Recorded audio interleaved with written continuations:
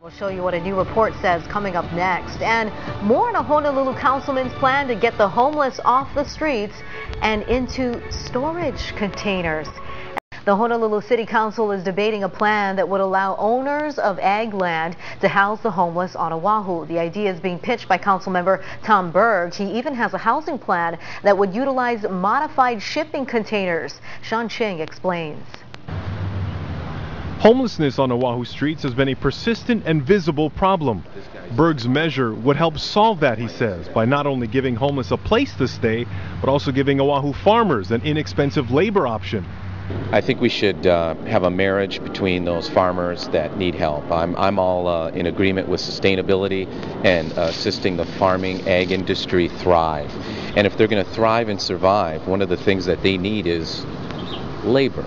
With an abundance of excess shipping containers on the island, Berg says they could be turned into something like this, a self-contained modular unit. And the enthusiastic Berg says it'd be the equivalent of a studio apartment.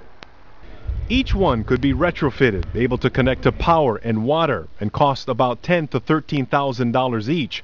And landowners would be allowed to house the homeless temporarily in 5-year increments. The beauty of this bill is you don't have to hook up, it's a waiver, to sewer. So the current law says if you're going to build something and there's sewer available, you must hook up. This would give you that waiver. These are the homes. What do you think? Great. Man.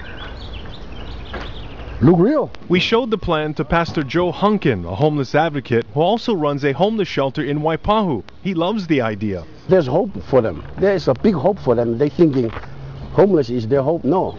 If we fix this and let them stay there and work, fix the problem. The way I look at the shipping container measure, it's like a car payment. That's truly going to be affordable. But getting the resolution through the council may be the biggest hurdle for Berg, but the measure is off to a good start. The colleagues here, at least in the City Council, by passing this resolution forward, are looking at saying we have to think out of the box. Let's give some dignity back. Let's get people out of tents and out of the bushes. Sean Ching, Hawaii News Now.